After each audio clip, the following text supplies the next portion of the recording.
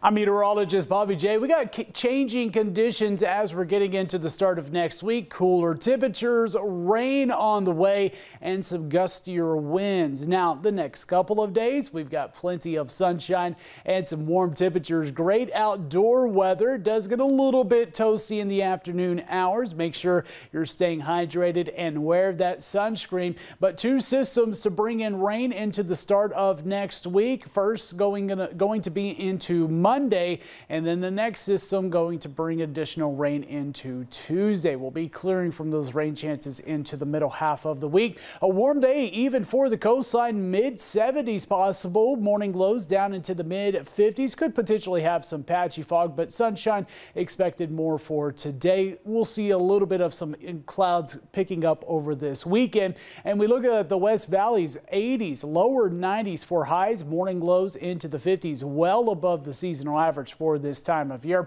East of the Cascades also on the warmer side, a lot like yesterday with upper 70s and some lower 80s. And we will begin dropping a little bit into this weekend with these high temperatures, mid 80s into Sunday. Late in the day, we'll start to see an increase in cloud cover, and then overnight Sunday into Monday, we'll start to see that shower chance really picking up, especially earlier Monday.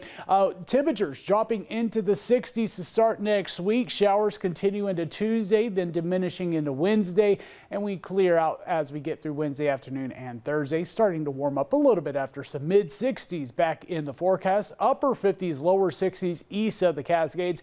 Chance of showers Monday and Tuesday. More wind starting as early as Sunday. Northern California also seeing those wind speeds picking up. Temperatures cooling with showers a little bit more likely in this Monday. Chance of showers into Tuesday, but dry for the next few days with those highs in the 80s. Coastline will continue dropping in temperatures all the way through this weekend, back down into some lower 60s.